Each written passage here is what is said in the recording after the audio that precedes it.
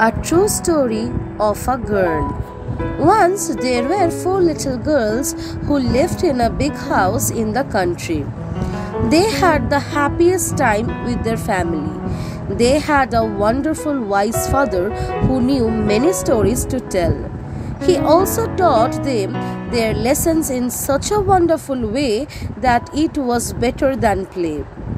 They had a lovely, kind and cheerful mother who was never too tired to help them walk or watch them play.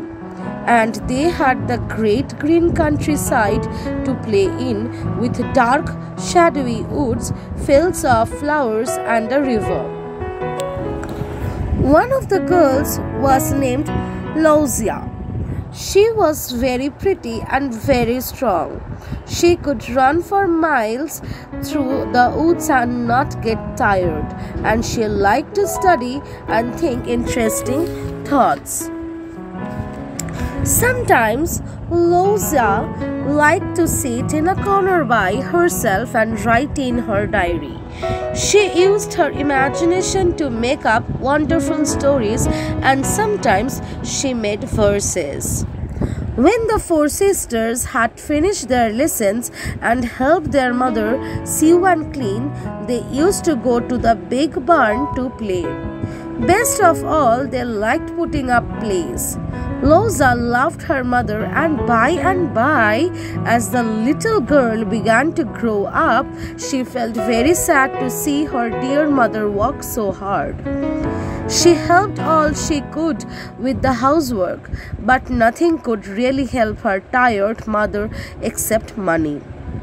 She needed money for food and clothes and someone to help in the house.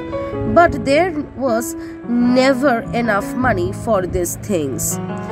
As time went by, Lozia's mother grew more and more weary and sometimes fell ill. Lozia began to work very hard to earn money. She sewed for people and taught some little girls their lessons, and then she wrote stories for the papers. Every bit of money she earned she gave to her family. It helped very much, but it was so little that Lozia never felt as if she were doing anything. When she grew up, Lozia met a publisher who asked her if she wanted to write a book for girls. Lozia was not well and she was very tired, but she could never say no when she had a chance to work. When she thought about the book, she remembered the good times she used to have with her sisters in the big bare house in the country. And so she wrote a story and put all that in it. She put her dear mother and her wise father in it, and all her sisters, besides the jolly occasions and the plays. She also wrote about the hard times in their lives, the work and the worry, and going without things. When the book was written, she called it Little Woman, and this book made Lozia famous. It was so sweet and funny and sad and real, like our own lives, that everybody wanted to read it. Many bought it and a lot of money came from it. After so many years, Lozia's wish came true.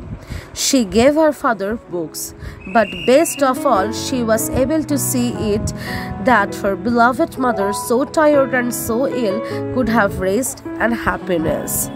Written by Sara Bryant.